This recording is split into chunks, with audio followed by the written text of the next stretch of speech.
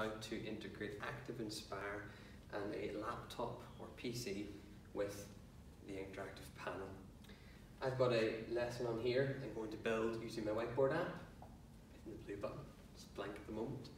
I'm going to use a piece of clip art, click on the clip art button, and I'm going to use hundreds charts just here.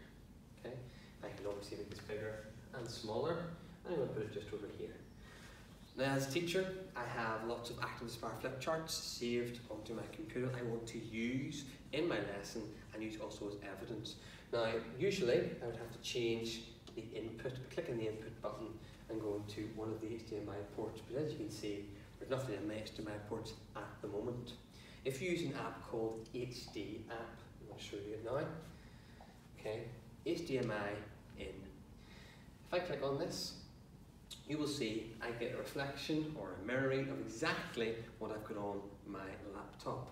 How I did this was in the back of my OPS, this is obviously a spare one, I plug in my HDMI into this port and my USB-B into this port, as you can see just here. This way I not only get the visuals but I also get the same touch. So things that I've been able to create at home using my ActivInspire, I can also use here on my screen with just as much touch. This will be for a times tables lesson, which we can go through.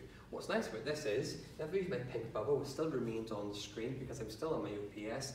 I can take a screenshot of this ActivInspire page and use it in my lesson now.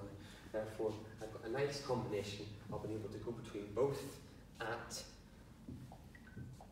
a moment's